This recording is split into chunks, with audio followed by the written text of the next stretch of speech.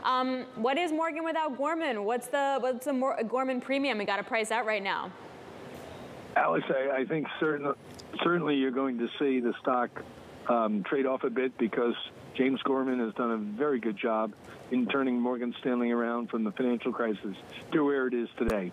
He's diversified the business mix of the company and has been rewarded with a better than peer average valuation. So, of course, this type of news, which is not shocking because we all knew that when they realigned their executives about 18 months ago, that his retirement days, were coming soon. Gerard, somebody is going to take over. Who do you think it's going to be, and are they a continuity candidate? When they reshuffled senior management about 18 months ago, Ted Pick and Andy Saperstein were the two individuals that were made co-presidents, and they're the heir apparents of James Gorman. It's a horse race. It's neck and neck.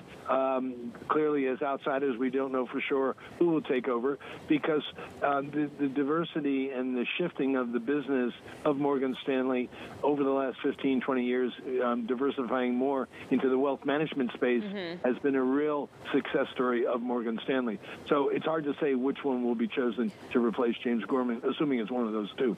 Why do you think the stock is down right now? Maybe an unfair question. It's a day of move. I get that.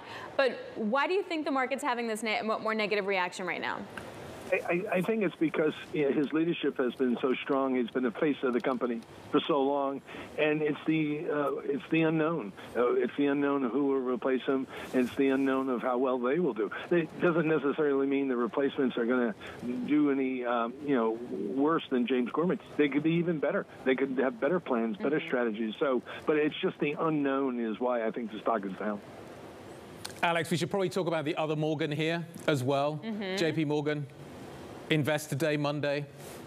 Pressure's on. Yep, pressure's on.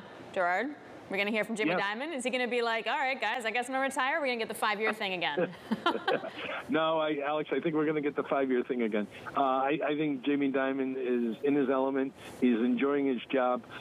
He's in the center of the fight. He's there to help with policy in this country, in the banking industry, as most recently evidenced with the crisis that we came, or the turmoil we came through with the 3 banks that failed. So I don't expect to hear this type of news Monday from JP Morgan or Jamie Dimon.